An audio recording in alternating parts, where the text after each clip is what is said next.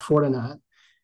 They recently launched two next generation firewall solutions targeted at large hyperscaler data centers, as well as mid-sized data centers. And it's funny, and I know, Matt, you kind of track zero trust and all of that as well. So we sort of cover that together. But companies like Zscaler often call out that the firewall is dead. But Fortinet certainly proves that that's not the case. And in fact, as I talk to many customers, they continue to deploy firewalls. It's just sort of an extra layer of protection, even within environments where things like zero trust and network access from a universal perspective are implemented. But let me get your take on that, Matt. What do you think? Yeah, I think the firewall is dead from a marketing perspective. It's not a fun story to tell anymore. Right. But Like but VPN, right? Yeah. like VPN, right?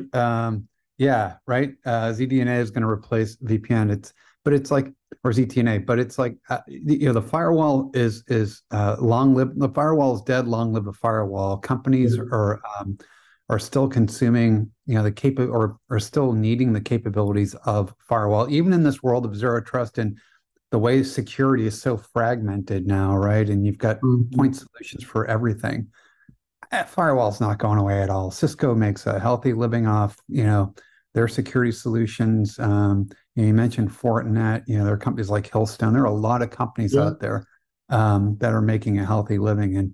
It's funny you mentioned the hyperscalers because to me, that's a very sweet spot for, and I think more specifically around kind of the XSP, right? Whether it's cloud, ISP, MSP, and Hmm. the requirements they have around and service providers in general, and standing up and protecting the millions of users they have, whether it's consumers and households or enterprise customers, it ain't going anywhere. And Yeah. I'm glad to see Fortinet in there. They're a leader, and it's nice to see these companies that have such strong presence in the security space, kind of doubling down and leaning into this more, and not kind of playing into the hype.